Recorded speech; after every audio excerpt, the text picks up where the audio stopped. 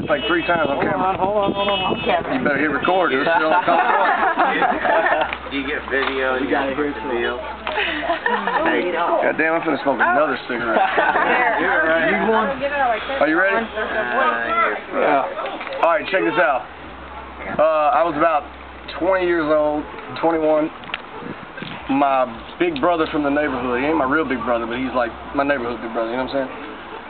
He tore some ligaments in his leg, and I drove him to the doctor. Now keep in mind, I can't drive a stick, so I drove his little fucking Escort with a stick all the way to the hospital. He pulled his muscles in his leg.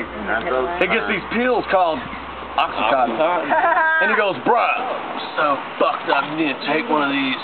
And I'm like, literally like 20 years old, 21. Literally smaller than I am now, maybe 120 pounds. He gives me an 80. Oh, shit. Yeah. Hell no, I didn't know nothing about snorting. Never snorted in my life, just for the record. Never snorted powder, never ate ecstasy with powder in it, man. Never snorted. You still ball, right? So, I took that fucking pill. 12 hours later, I was in CK's coffee shop, which is like a little breakfast restaurant in Memphis. It's open 24 hours. It was like 5 in the morning. I literally told I'm literally like, no, like doing this. And I told the cook, I said, look, don't cook my order. I'm about to die. And I literally went to the bathroom and puked my soul up. And after that night, I swore on my child and my family and my friends that I'd never take another Oxycontin again. The next day, I went to the studio, told Juicy J the whole story, and he said, make a song about it. And I made a song about it. And 30 million views on YouTube later, I've only still to this day taken 1 Oxycontin. Really? I'll help you out. That's not awesome, because I had people almost ready to jump me when they found out I only took 1 Oxycontin. Look, dude, I'm on 3 right now. What do you mean you don't take them no more? I'm like, dude, stop. They're killing America. Look, real talk. Yeah, but it only takes 1. Real talk. Oxycontin. I got your flat bag, I got your Cadillac. Okay. And just because I promote it, hey, don't mean I promote it. You know what I'm saying? Like, does anybody watch this fucking video?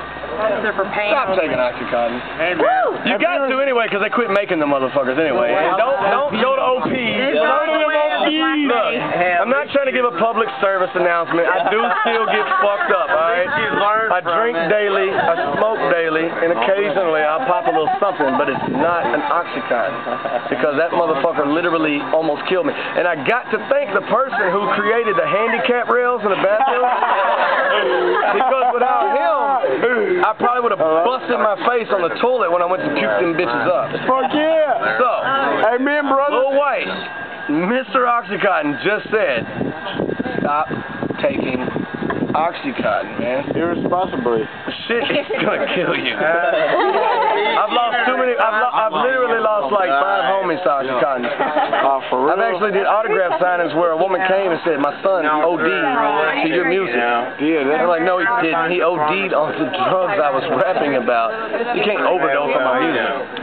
But what I am saying is, I can't. I'm broke. stop taking Oxycontin. Go get a Xanax or a Lortab. Is it worth doing it? You know, okay, I'll do that. not nothing like whatever you want to do, baby. The shit almost killed me. That's the whole reason why the song existed. What? The whole reason why the song existed. Because I almost died from it. 3 6 Mafia told me to make a song about it. So, with that being said, hell yeah, 3 6 Mafia. ACP. What he said. Yeah. But no, real talk, that's the true story of Oxycontin. Like, I literally took 1. Didn't know it was gonna blow up like it did. But it did. I really didn't expect the song to get that big. Like, it was just a song. So, real talk. If there's anybody out there suffering from Oxycontin use today, go get help right now. Because you ain't got much longer to live. It's gonna kill you.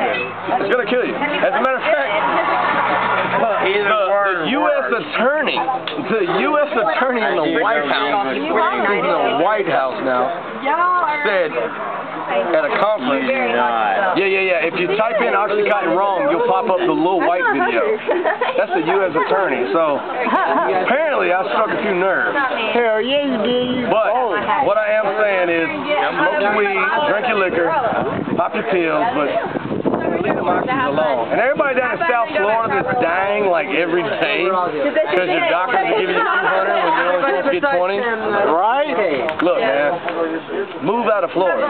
Let me move in. Real talk. That's real talk. I'm not like giving a public service announcement here, but I am saying that I've lost a lot of homies to Oxycontin. I don't regret writing the song because without that song, I might not even be in Rogers, Arkansas right now. It's real talk. This is real talk. We love you, dude. That was kind of song. I love you too, man. And I want you to stick around is what I'm saying. I'm here for I need you to buy my next album, not Die Tonight.